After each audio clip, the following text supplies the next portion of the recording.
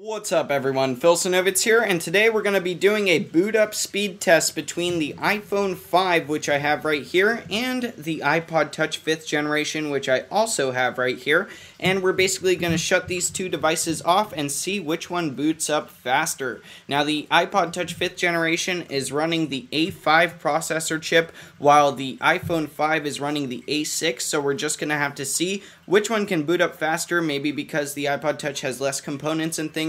Maybe it will boot up faster even though it has a slower processor, but we're waiting for our devices to shut off, and as you can see, they're both kind of smudge magnets here. Let's go ahead and turn them both on at the same time, and ready? 3, 2, 1.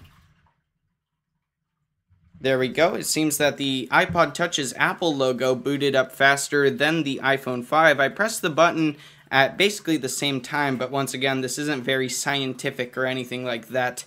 But let's go ahead and see how long they take to boot up.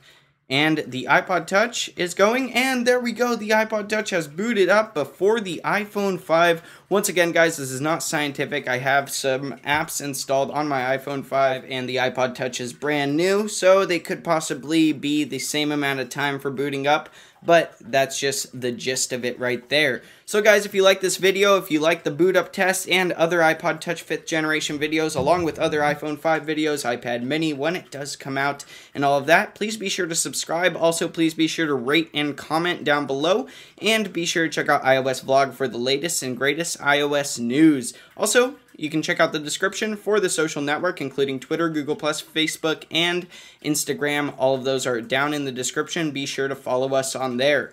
Thank you guys for watching. This has been your iPod Touch vs. iPhone boot up test, and I will see you all in the next one.